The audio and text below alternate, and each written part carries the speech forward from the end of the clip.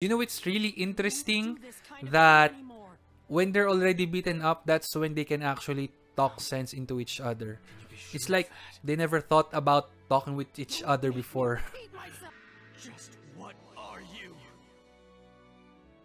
We're friends. They're friends. On our last video where I talk about Naruto and the Naruto Talk no Jutsu and how Naruto was able to inspire Gaara and Nagato to change for the better, we realized that Naruto and Jesus, or the Christian message, actually have a lot in common. On this video, we're going to talk about the friendship between Naruto and Sasuke. If you like the content that you have been watching in our channel, Eucharistia, do not forget to like and subscribe and push that notification bell so that you get updated by more videos that we're going to make. So without further ado, let's jump into it. I thought you were an idiot. Alright, so this one is the scene where Sasuke and Naruto fought, and this was the aftermath of their fight. Sasuke, for those of you who do not know, is actually part of Team 7, which was the original team that Naruto was assigned to, because ninjas get assigned one teacher and then they have two teammates. So part of that Team 7 was actually Naruto, Sasuke, and Sakura. And Naruto actually cares so much about Sasuke, but Sasuke doesn't want to care about anybody. Sasuke himself was the last child of his clan. All of his clan members, all of his family members were actually killed by his older brother. But Sasuke is very important in the life of Naruto because Sasuke actually inspires Naruto. Naruto basically wants to change the mind of Sasuke from his ideology. This is when Sasuke finally admits that Naruto was right all along. Of course, Sasuke came from a very long history of anger and resentment. And at this moment, Naruto just finally shows him the true path, which is the path of sacrifice. And I would like to argue that Sasuke is really one of the best characters in anime because we see here the character development from that kid who is just really angry from the world, and then suddenly this kid who knows how to open up to the rest of mankind because of course his friend. In the deepest parts of Sasuke, he really idolized Naruto as well. Naruto had a very strong will. He had a very clear vocation in life, and that he wanted to become Hokage. He really wanted to help keep people safe, and he really cared for his friends. What? You still want to keep fighting? Of course, I'll fight you as many times as... I accept it. This is another type of revolution. You see, so Sasuke says this is a kind of revolution. So before, the ninjas thought that revolution can only happen through wars, but now Sasuke is seeing that another kind of revolution exists, and it's a revolution of the heart. It's the same kind of revolution that Naruto was trying to tell him even before.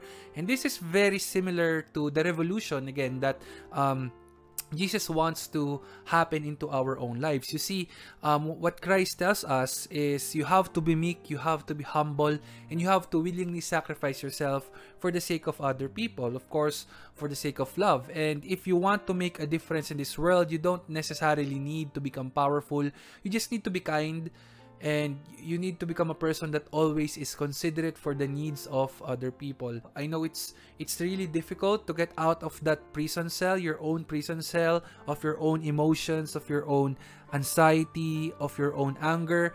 But we can learn from the figure of Sasuke right here, though it took him so many tricks and turns. He finally comes to understand. He finally opens up himself to the possibility of love and to the possibility of caring for other people. And it's the same thing that Jesus actually wants us to understand. Friendship is one of the greatest themes of Naruto. And as we know, it is also one of the greatest themes of Christianity. In truth, Jesus really wants to befriend us. Catholicism has always preached that God wants to befriend us in a very intimate way. But many people are not aware of this great love story. And that's why I actually created the ebook Discerning the Will of God. Discerning the Will of God is just a 30-page ebook where I wrote it so that people who are interested in knowing what is the Catholic message can get to know it in a very commonsensical manner. Obviously, there are a lot of sources right there in order to start the journey of understanding Christianity. But I repacked it in such a way so that people who just want to get a little glimpse of what Christianity is all about can get what they're looking for. So if you are interested in understanding the friendship between Naruto and Sasuke, maybe you will also be interested in understanding the friendship that Jesus wants to give us. Check out the link to Discerning the Will of God on the link below, and let's get back to this video. You know, it's really interesting that when they're already beaten up, that's when they can actually talk sense into each other. It's like they never thought about talking with each other before. Just what are you? We're friends! They're friends. They're friends. Because we're friends! And this is the same thing that I think what Catholic spirituality is teaching us. Some people, when they go to God, they think that God is this great, legalistic judge, this person who just wants to belittle your life, when it's not. God is so much how Naruto sees Sasuke. God really is someone that wants to enter into a deep and intimate relationship with us. This is what it means to have a meaningful life. It's to enter into a relationship with other people. And in the same way, Jesus just really wants to enter into this very personal space with us, where we get to tell him everything that's happened to our day, tell him everything that we're concerned about, because at the end of the day, Jesus really wants to love us, and that's what Catholic spirituality is all about.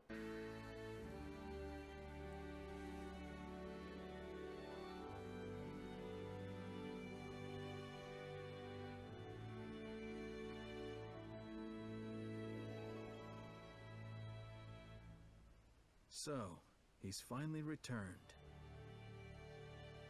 These two great ninjas are finally going to start to work together, and most of Naruto is actually like that. I think that the great message of Naruto is always about peace. It's about what are the consequences of war, and what are the steps that we have to do in order to maintain peace. And if we can prevent war, then that's it. That's what Naruto did. Peace is one of the greatest messages of Catholicism as well. If we cooperate with the Holy Spirit, then we get to cooperate with the building of peace here on earth. So it's not about God wanting to belittle our lives. It's about God wanting to use our lives to make something meaningful, to change something meaningful into this world.